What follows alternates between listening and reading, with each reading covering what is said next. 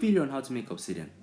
Okay, so you'll just need a place with lava, and then you just put water on top of the lava, and that's it.